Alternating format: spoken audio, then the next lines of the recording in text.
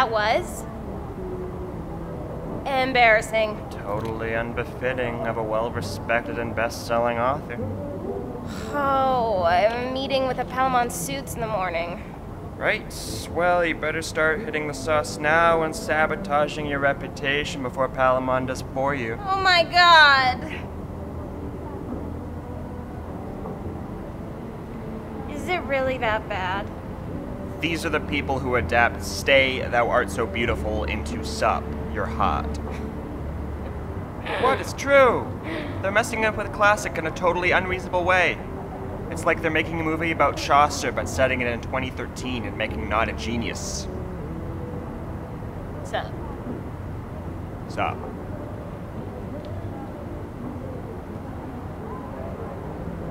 You should really put your pants back on if you're walking me home.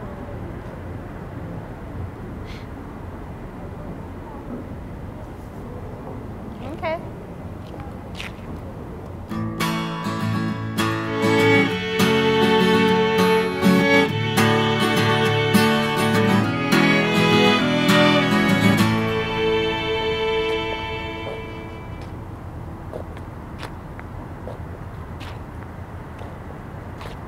So what are you supposed to be, anyway? I'm a shrew. Duh. Obscure rodent. Solid choice. You know Henslow? The janitor in the Arts of Nim building? The one who for sure has some sort of creepy spy closet where he keeps locks people's hair and stuff? He told me that he overheard Liz call me a shrewy bitch last week. Oh. Waspish, maybe, but shrewy? That seems harsh. You didn't get that trick-or-treating, did you? You know about the razor blade thing, right? Parents had that conversation with you as a kid? I got it from that girl Georgia at the bar. Oh, so it's just roofie. She had a knife. What? She had a switchblade. She just pulled out a switchblade to cut a slice of the apple off. Yeah, you're not gonna eat that. Find some real food for ya.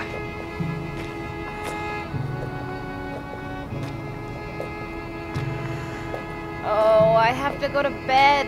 I have this meeting tomorrow. What meeting tomorrow? The Palamon meeting? Didn't you have that this morning? Jeez, it's sunny. What? Hey, this morning. And it went pretty well. They agreed to cast Kenneth Branagh as long as they get to keep a musical number at the end. Right, Kenneth Branagh. Because you deserve the greatest Chaucerian actor of all time. It sure is sunny for November. Good thing you're not being your usual peevish, sullen, and sour self. That would really spoil the unreasonably good weather. Hey, I'm not sour. Not today. Today you're being super delightful and charming. I am. Shrewy, no more. Yeah, thanks to Kenneth Branagh. This newfound sense of self, what will you do next? I was thinking about St. Bartholomew's Day Massacre. Have you read about it? Romantic topic of all possible topics. I am drunk on freedom. Oh, nope, just drunk. Oh my god, I am so drunk. How am I gonna go to this meeting tomorrow? I told you, it's fine. No, I mean it, Tom. I feel like... No. This is not the face that launched 1,000 ships. I just want to burn my book. Manuscripts don't burn. I'm not Bulgakov. You're not Faustus. Oh. Yeah, I'm just Doctor Foster, his distant American cousin. You're not a character in a story. You're not some hollow archetype at the mercy of writers' whims existing solely to prove a point. High praise. You don't have a fatal flaw.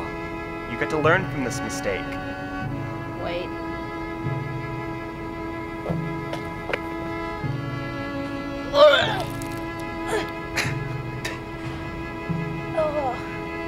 Look, if you say the moon is the sun, and I agree, then right now, for us, the moon is the sun. If Liz and Palamon say the moon is the moon, then fuck them. Let them make Doctor Faustus. Tell them you don't want to be involved and they can't put your name on it. When it's done, you'll be done at Bankside. You'll be writing something else, and Faustus will be the book that Chris Marlowe wrote when she was a fourth-year creative writing student who left to crush beer cans on her forehead like a standard frat bro.